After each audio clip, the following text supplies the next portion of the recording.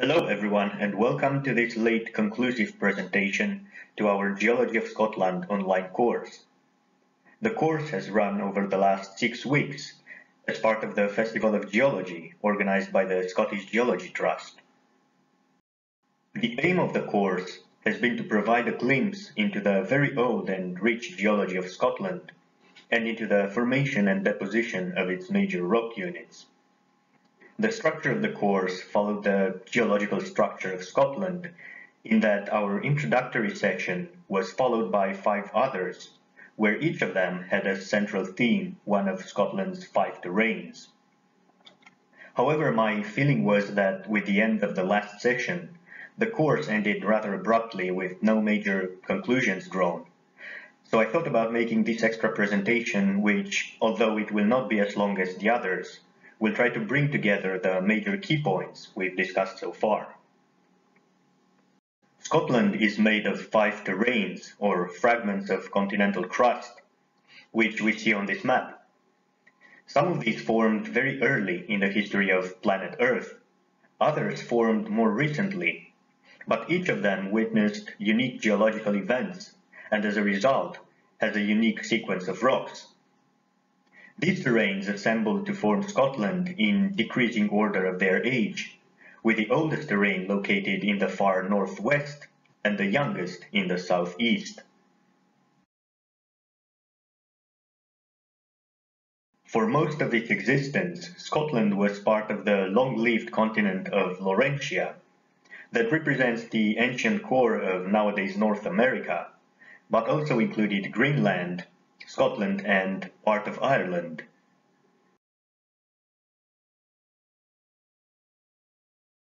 Throughout geologic time, continental masses moved around driven by the amazing force of plate tectonics, and sometimes merged together to form supercontinents. Scotland was part of 4 supercontinents: Columbia, Rodinia, Pannotia, which was very short-lived, and finally Pangaea.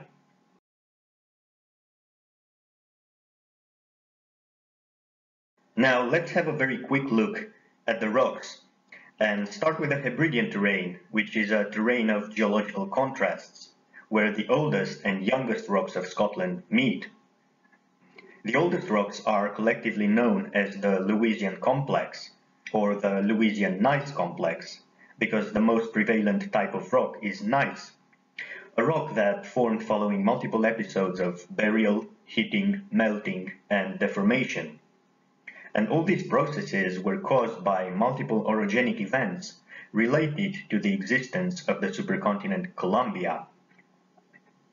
Throughout most of the terrain, and most notably in the Outer Hebrides, the Lewisian complex outcrops at the surface of the Earth and is not buried under more recent rocks.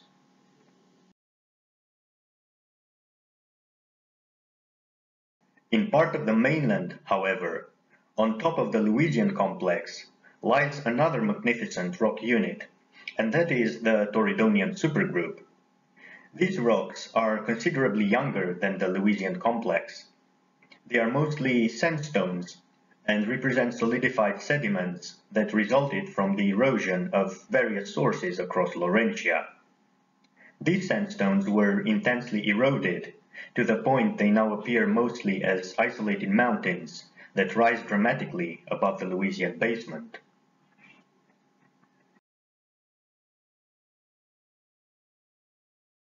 The following 2 groups of rocks represent the early Paleozoic deposits that were laid down on top of the Torridonian sandstones in a shallow marine environment with powerful tidal currents reflected in the cross-bedding of the lower units.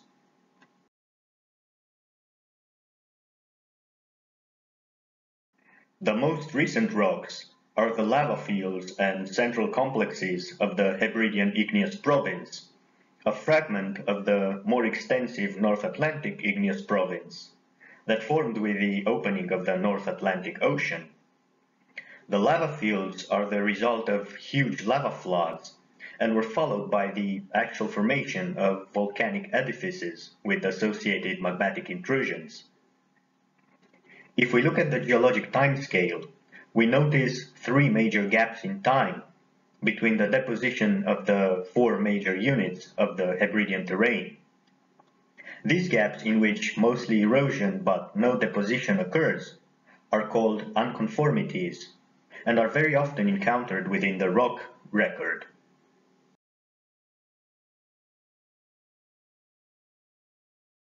The oldest rocks in the Northern Highlands terrain are represented by outcrops and inliers of the Louisian complex, and also very similar basement rocks up to 3,000 million years old. The extent of these rocks in the Northern Highlands is much more limited than in the Hebridean terrain.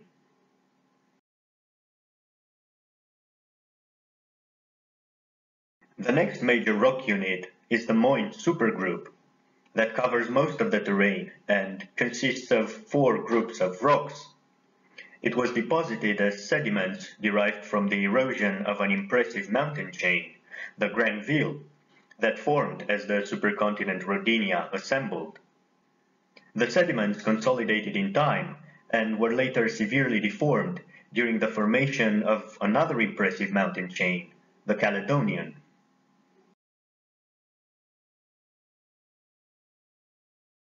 The Aldred sandstone occupies most of the northeastern part of the terrain and was deposited in a major sedimentary basin, the Orcadian, that was located approximately where the Murray Firth is located now. As the name suggests, the rocks are mostly sandstones, and the original sediments came from the erosion of the Caledonian Mountains.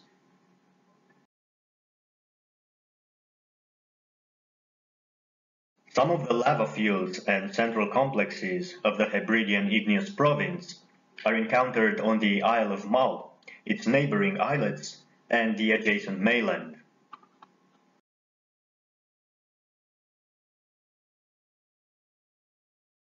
Let's move on to the next terrain, which is the Grampian. The oldest rocks here are younger than the oldest rocks of the previous terrains, so this terrain is also younger than the other two. And there are two kinds of basement rocks here. The older of them, the Rings complex, outcrops only on a very small area on two of the inner Hebrides.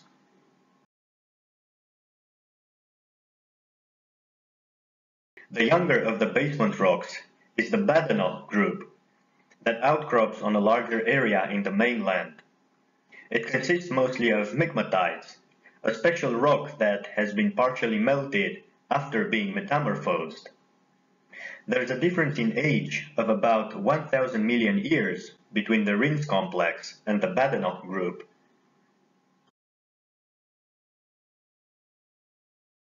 The Badenoch group is overlain by rocks of the Dalradian supergroup, which is the largest rock unit in the terrain, and similar to the Moyne supergroup of the Northern Highlands, also contains four groups of rocks that were strongly deformed during the Caledonian orogeny. We briefly reviewed these groups in the session dedicated to the Grampian terrain, and we've seen that among the mostly marine sediments, glacial sediments called tillites are also encountered. These formed during the severe glaciations that marked the end of the Precambrian.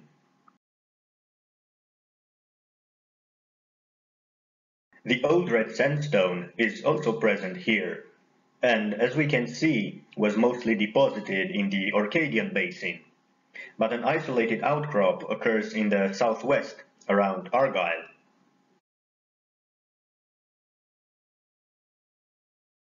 And this is the last terrain where we encounter remnants of the Hebridean igneous province, and we are talking about the central complex on the Isle of Arran.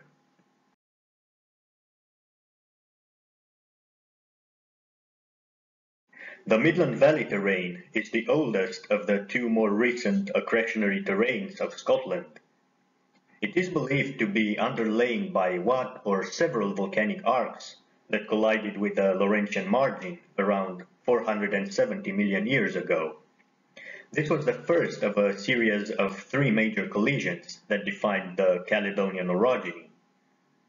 The oldest rocks of the Midland Valley are represented by the Ballantrae ophiolite complex that consists of a now heavily dismembered section through the Earth's oceanic lithosphere, which includes parts of the upper mantle, the oceanic crust, and the sedimentary cover.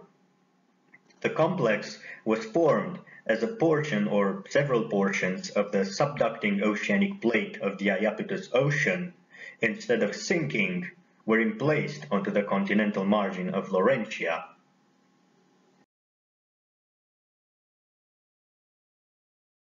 The Ballantrae complex is covered by a local sequence of early Paleozoic sedimentary rocks that were originally deposited in a marine environment. Similar rocks appear as inliers along the southern margin of the terrane.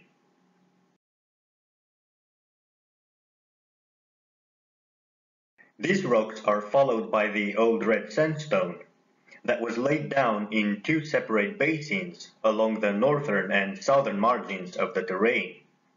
At that time, these two basins were divided by a range of active volcanoes, which also provided lavas and pyroclastic material that now appear interspersed with a majority of the sedimentary rocks that are sandstones.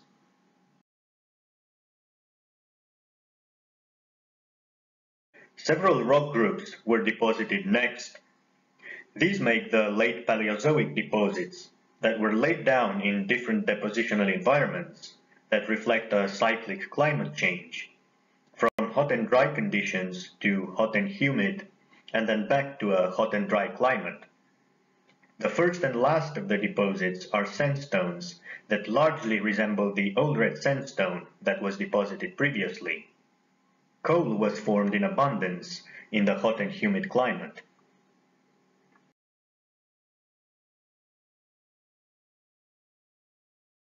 Finally, the southern uplands terrane is also an accretionary terrane, the youngest addition to the oldest parts of Scotland. With the accretion of the southern uplands, Scotland became finally assembled, and about at the same time, the British Isles acquired their present configuration as well. As an accretionary prism, the southern uplands consists of a succession of oceanic crust and overlying sediments that were scraped off the descending oceanic plate and accreted onto the overlying continental plate.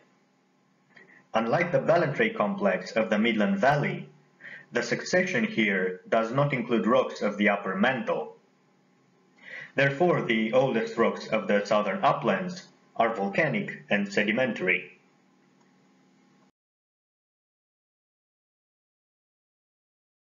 They are followed by huge volumes of terrestrial sediments that were carried by rivers and laid down in the shallow sea, and from there were carried by strong underwater currents and laid down on the deep ocean floor. These deposits, called turbidites, now cover most of the southern uplands.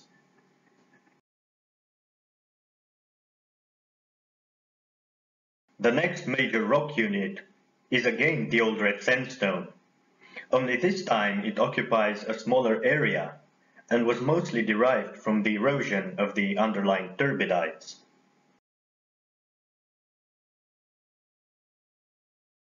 The late Paleozoic deposits are represented by the same succession of sedimentary rocks and coal that characterizes the Midland Valley, but here they mostly appear as isolated outcrops.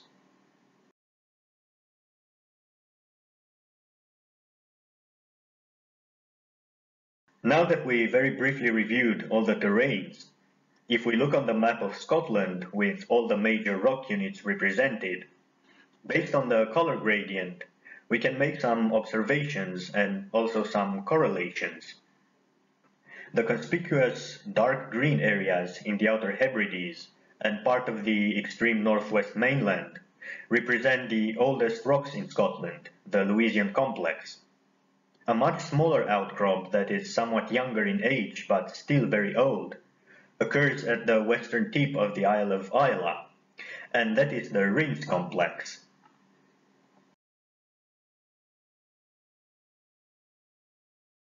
If we have a closer look at the extreme northwest mainland, We can tell that the Torridonian supergroup of the Hebridean terrane is about the same age with the Moyne supergroup of the Northern Highlands terrane, and also with the Badenoch group of the Grampian terrane.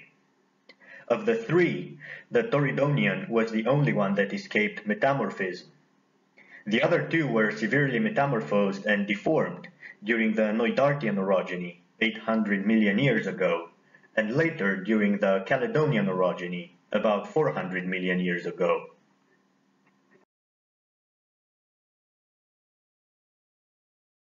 The Dalradian supergroup of the Grampian terrane is slightly younger than the Moyne supergroup, and also than the Badenoch group on top of which it rests. The deposition of the Moyne supergroup and Badenoch group on the one hand, and the Dalradian supergroup on the other hand, was separated by the Neudartian orogeny. Therefore, this orogeny deformed only the Moyne and the Badenoch, but not the Dalradian. The Caledonian orogeny, which occurred later, metamorphosed and deformed the rocks of all these three units.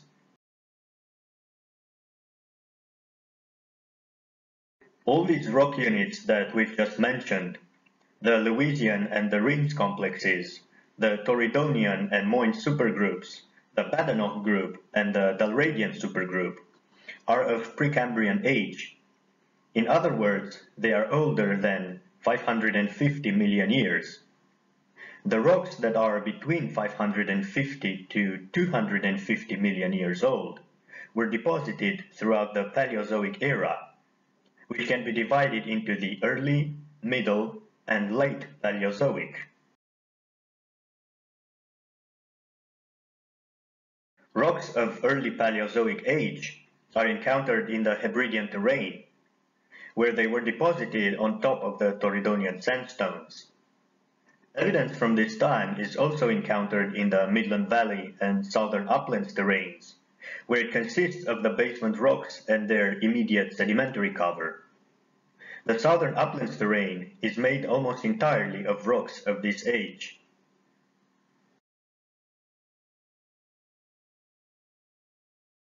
The most notable rock unit of the Middle Paleozoic is the Old Red Sandstone, that abounds around the Murray Firth and in the northern and southern Midland Valley. The Old Red Sandstone was deposited as huge volumes of sediments that mostly resulted from the erosion of the Moyne and Dalradian rocks that once represented the Caledonian Mountains. Local outcrops of the Old Red Sandstone also occur in the southwest of Scotland and southern uplands.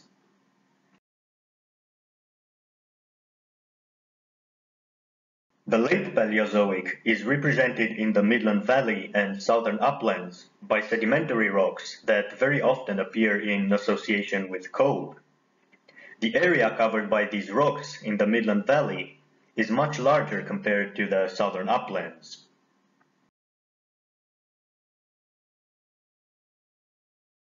The Mesozoic era is not significantly represented in the rock record. That's not to mean that there hasn't been any deposition throughout the Mesozoic. It definitely has, but the volume of rocks is almost insignificant compared to the rocks deposited throughout the Precambrian and the Paleozoic. In the Outer Hebrides and the southern uplands, the Mesozoic rocks are represented by the New Red Sandstone, which was deposited in desert conditions.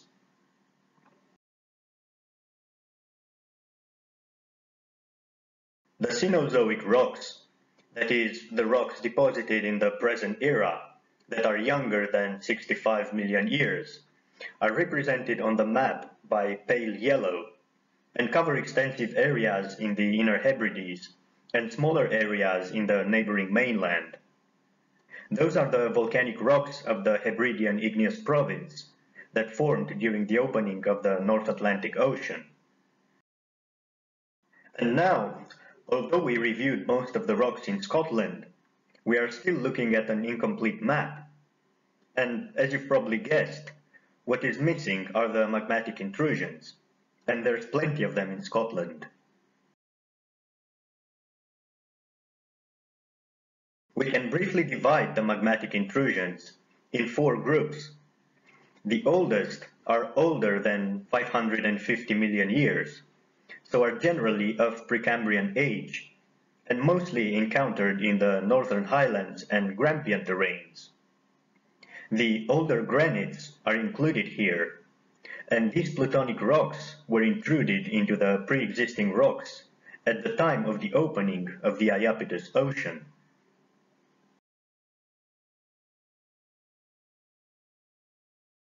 The next category of intrusions is the Caledonian, which is by far the dominant, both in number and volume.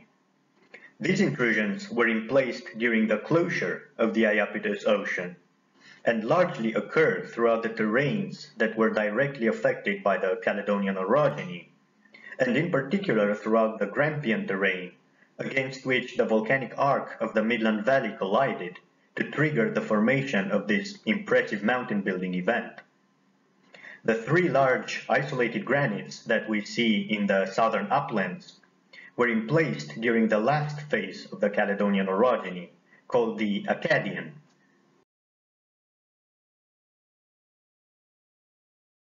The Variscan intrusions, represented by light red, are somewhat more recent. The Variscan orogeny marked the assemblage of the supercontinent Pangaea at the end of the Paleozoic era. Therefore, the Variscan intrusions were largely emplaced in the same interval in which the late Paleozoic rocks were deposited, and we can clearly see that in the Midland Valley there is a multitude of rather small Variscan intrusions that are closely associated with the late Paleozoic sedimentary rocks.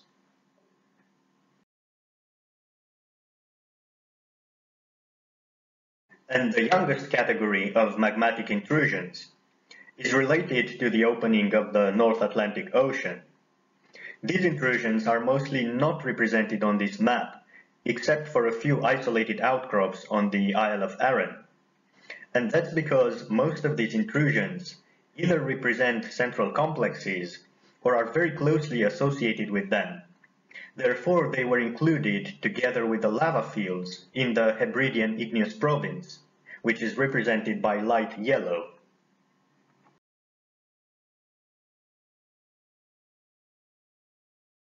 Now that we highlighted the key points discussed throughout the previous sessions and presented some brief conclusions, we can finally say that we reached the end of this course.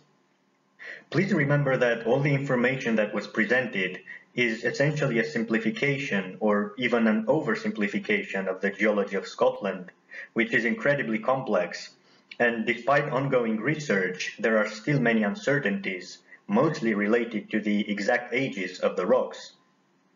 However, I hope that at least some of the information sparked your interest and also provided a better understanding of the amazing geology of Scotland. Thank you very much for following this series of presentations, and hopefully we will meet again at the next edition of the Festival of Geology.